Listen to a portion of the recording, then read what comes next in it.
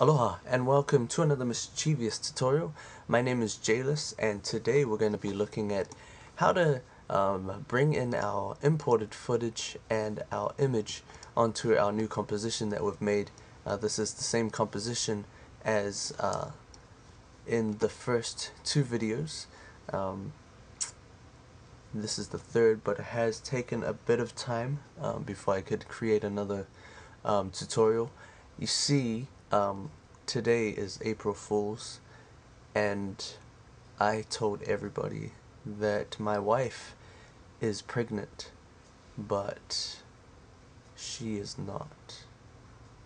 And that is the whole reason why it took me about 4 days, actually a week, to make another tutorial.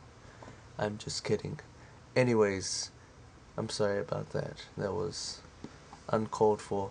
But as we look into our projects panel and see the imports that we've brought into our Adobe After Effects, we can click and drag these elements onto our stage, and as you can see, the dimensions for this video is obviously bigger than the composition stage, and we can move this around. We can also scale it by clicking on the edges and bringing these down, bringing it in, try to keep it as proportionate as possible.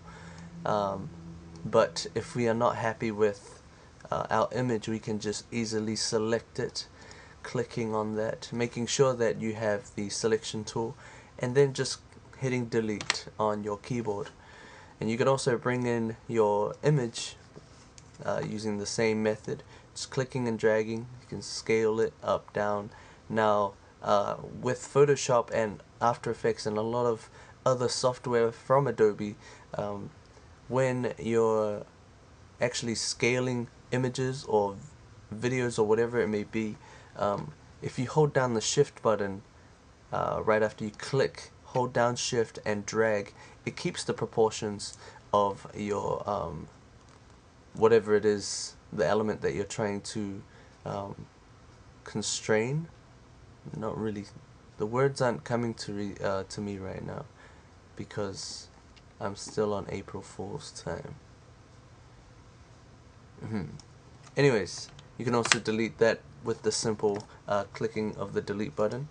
And what we can also show you is that if, say, we wanted this image to stay within its proportions on the stage, instead of bringing that movie into the stage, we can actually create a composition using that movie.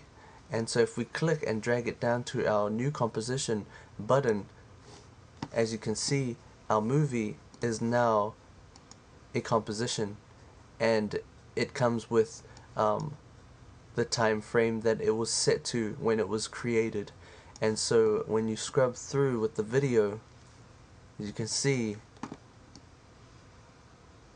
it has the same proportions as the stage, and that's because we have brought in our video with as a composition and not dropping it onto our stage.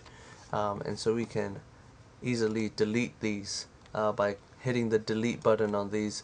You can just exit out of any composition, and also you can also delete elements that you don't want in your project panel by just hitting the delete panel or just clicking and clicking on the trash. You can drag it down to the trash can. But that is pretty much it for bringing in your elements onto a stage like so. And so in the next tutorial we'll talk about how we can use some of these tools that we have up here in the tools panel so that we can start editing and start getting to do some of the good stuff that comes with the power of using Adobe After Effects. But thank you for watching, and please remember to comment, rate is different now, the new format, it's a like or dislike, and I'm hoping that I will get likable outcome, preferably if possible. And please subscribe to my channel and look forward to seeing you in the next tutorial.